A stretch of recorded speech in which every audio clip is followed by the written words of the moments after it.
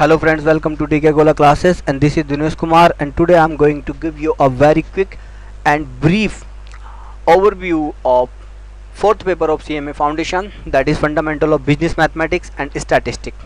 Okay.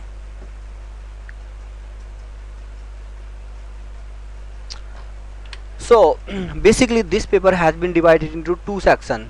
Section A, that is Fundamental of Business Mathematics, and Section B, that is Fundamental of Business Statistics. Section A has the weightage of 40 marks and Section B has weightage of 60 marks, that is 40% and 60%, that is 40 marks because पूरा paper 100 marks का है and that is 60 marks, right? So this section basically contain two chapters, or we should say two topics, that is arithmetic and algebra. ये दो topics हैं इसके अंदर, पहला arithmetic and second one is algebra.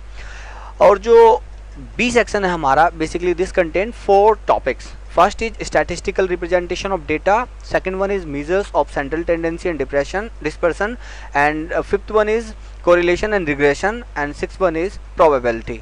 सो इसके अंदर कितने टॉपिक हैं आपके? 4 टॉपिक हैं जो कि क्या है 60 मार्क्स के अंदर है ना. अब देखते हैं कि डिटेल में क्या दे रखा है. जैसे पहला सेक्शन ए को हम देखते हैं तो इसमें दो टॉपिक हैं, अर्थमेटिक एंड अलजेब्रा. तो इनको देखते हैं अर्थमेटिक में क्या क्या दिया हुआ है, देखते हैं. ठीक है, अब ये देखते हैं हम यहाँ पर आगे. ये हमारा सेक्शन ए है. ठीक है, कितनी वेटेज है सेक्शन ए की? हम जानते हैं कि टोटल वेटेज 40 मार्क्स की है, 40% है.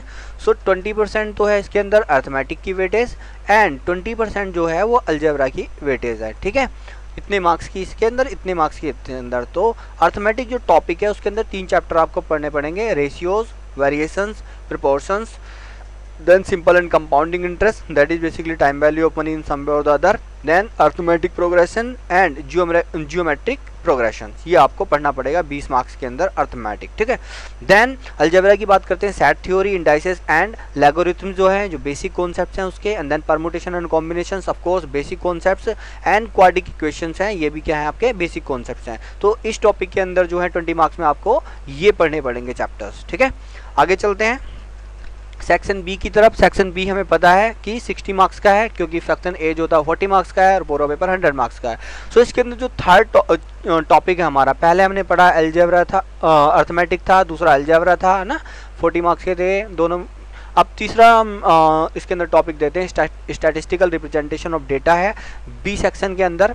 ठीक है, जो है 10 मार्क्स का, ये 10 मार्क्स की इसकी वेटेज है हमारी. और इसके अंदर ये टॉपिक्स आपको पढ़ने पड़ेंगे, जैसे diagrammatic representation of data, frequency distribution, graphical representation of frequency distribution है ना, एंड फ्रीक्वेंसी, पॉलीगॉन कर्व और पाई चार्ट एक्सेट्रा. ये आपको पढ़ने पड़ेंगे. सारा जो है ये मटेरियल आपको थर्ड चैप्टर के अंदर, थर्ड टॉपिक के अंदर 10 मार्क्स में पढ़ना पड़ेगा. ठीक है, पढ़ना है. आगे देखते हैं फिर बी सेक्शन के अंदर चौथा टॉपिक कौन सा है ना. चौथा हमने पढ़ा है measures of central tendency and डिस्पर्सन्स. ये है ना, ये हमने पहले भी पढ़े हैं. मीन, मीडियन, मोड है ना, मीन डेविएशन, रेंज और quartile deviation, standard deviation, coefficient of variations, Karl Pearson's और बाउलेस कोएफिशिएंट, सीक्वेंस. ये हमको पढ़ना पड़ेगा इसके अंदर. और इसकी वेटेज कितनी है? इसकी वेटेज है आपको 30 मार्क्स की. तो क्या हो गया, बहुत इंपॉर्टेंट हो गया ये. ठीक है, बहुत इंपॉर्टेंट हो गया. आगे चलते हैं. अगला हमारा दिया हुआ फिफ्थ जो टॉपिक है हमारा, correlation and regression. Correlation and regression topic है. इसके अंदर जो है हमें ये 3 चैप्टर्स पढ़ने पड़ेंगे.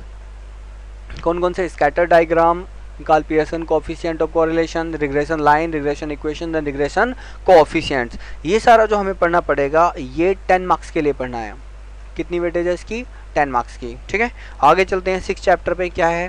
प्रोबेबिलिटी.